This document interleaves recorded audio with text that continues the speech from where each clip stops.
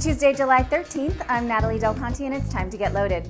If you use Microsoft Outlook, you can now integrate Facebook and Windows Live Messenger. This is part of Outlook Social Connector. It brings your social networks to the email client. So if your Facebook friend emails you, then you'll see the email as well as their Facebook photo and Facebook activity. These are Outlook plugins that come with updates to Outlook 2010. Speaking of Facebook, a man in New York claims he owns 84% of the company. Paul D. Siglia claims that he had a 2003 contract with Facebook CEO Mark Zuckerberg to develop the site. The contract supposedly entitled him to $1,000 and 50% of the final product, plus an additional 1% per day until the site was completed. Siglia's math puts that at 84%. Of course, Facebook claims that this is bogus. And why did the guy wait 6 years to say anything?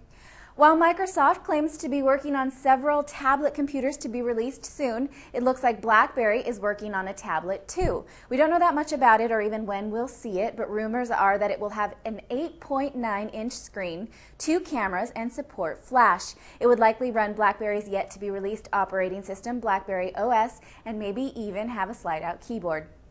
BMW is the first line of cars to integrate Apple's iPod Out feature on iOS 4. This means that you can plug your iPod or iPhone into your middle console and control music and applications with your car's own native buttons, which of course is much safer than navigating the device itself while you're driving.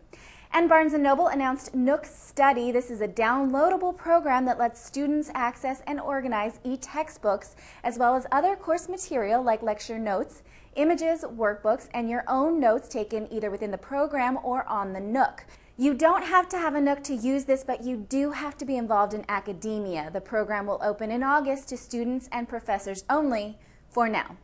A new technology turns water droplets into a 3D display that does not require 3D glasses. This comes from a project out of Carnegie Mellon University. Professors there were able to control the drop layers so that when the projector switches an image, it follows the patterns of the drop and lights them up as they fall, creating a 3D effect. So far, this has only worked on a 12-inch laptop, and professors don't expect to have it ready for mass market for at least another decade. That's your news for now. Thank you for watching. I'm Natalie Del Conte with CNET TV, and you've just been loaded.